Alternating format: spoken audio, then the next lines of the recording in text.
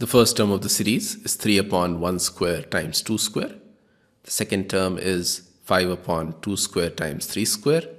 The third term is 7 upon 3 square times 4 square.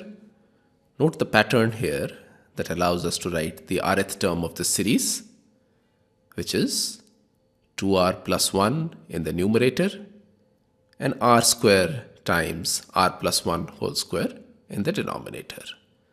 Let's denote the rth term by ur. So ur is equal to 2r plus 1 divided by r square times r plus 1 whole square. Now add and subtract r square in the numerator.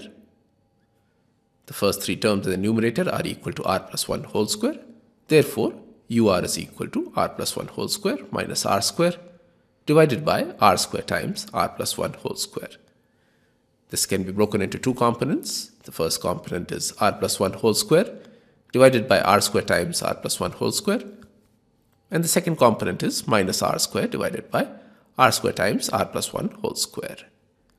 R plus 1 whole square cancels in the first term and r square cancels in the second term, and therefore ur simplifies to 1 upon r square minus 1 upon r plus 1 whole square.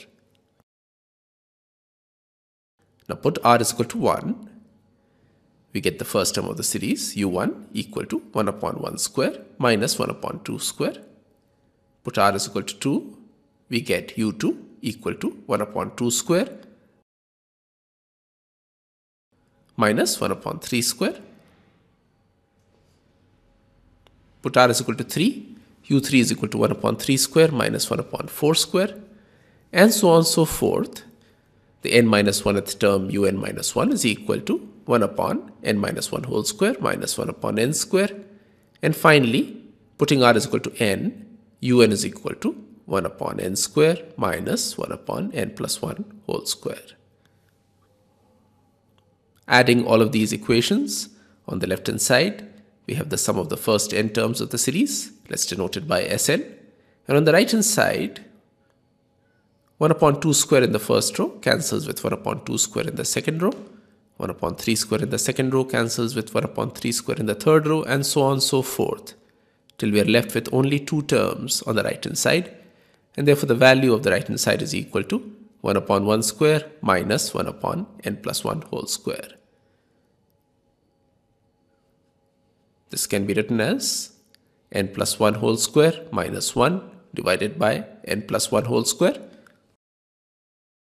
This is equal to n square plus 2n plus 1 minus 1 divided by n plus 1 whole square.